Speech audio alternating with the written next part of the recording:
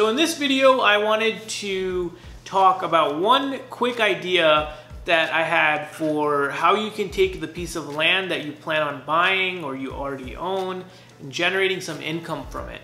So that idea is glamping. And the funny thing is, actually earlier this year during the summer, I bought a piece of land in St. Ignace, Michigan.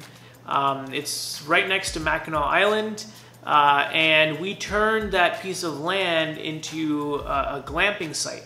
So it was like a 4-acre parcel, fully forested, and there was just like a ton of trees. So we actually had to go in there and do some excavation, remove some of the trees, and set up these little campsites or glamp sites. And basically, we're still working on it. We're gonna go back next year and make some changes. And now it's like, you know, the end of the season pretty much. So we're winding down for the year. But glamping can be a great way for you to take just vacant land and put some bell tents on there, like canvas camp tents, which are meant for like long-term camping, and they're giant.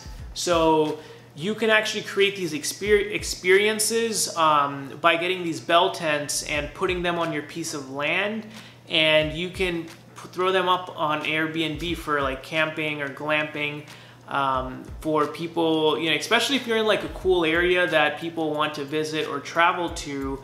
Glamping can be a great way for you to add some additional income with the vacant piece of land that you own.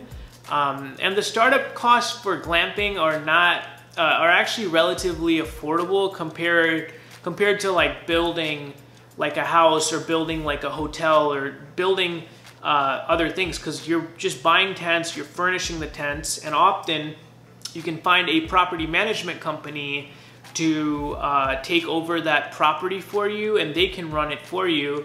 And you would be getting your bookings from all like the vacation rental websites like Airbnb, VRBO, and the many others out there. So glamping and starting your own glamping site might be, you know, one more idea for you to generate some income from vacant land. And if you just type in glamping on Google, and you can look it up even on Airbnb and see how other people are doing it, but having a location where the city will allow you to do this, where the zoning department or whatever is not going to have any issues, that's the key. So vacant land can generate income with glamp sites and glamping. Yeah.